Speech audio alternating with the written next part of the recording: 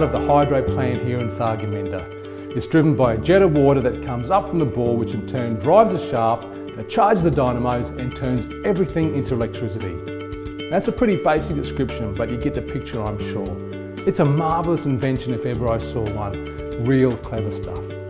So, what has that got to do with me, you might ask? And what does a humble blacksmith have to do with the first ever town in Australia and only the third place in the world to have electric power?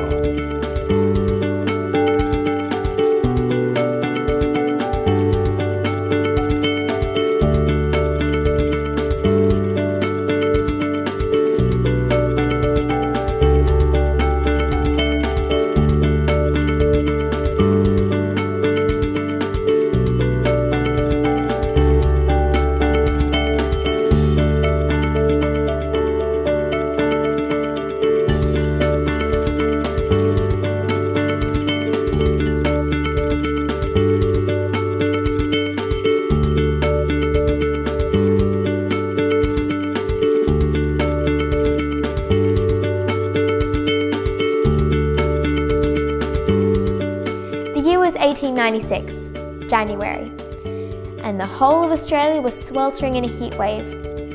It travelled across the country from east to west and left devastation in its wake. In the eastern states, people were already dropping dead like flies. 437 dead, so they said.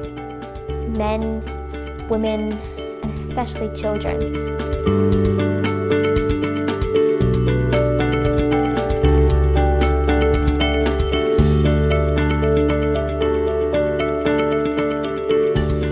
Produced someone with cholera once. I've never seen that ever before.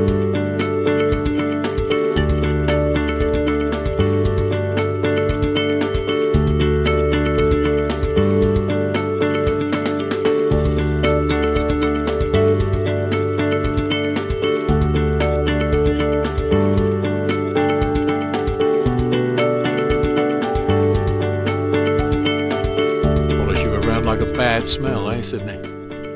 Miss Dowley and I are still friends, but there's nothing more between us. Yes, that's what the report said. But we both know that she visited McIntyre at his cottage whenever he was in town. You can't have been too happy about that now, eh? What those two do on their own time is their business. I want no part of it.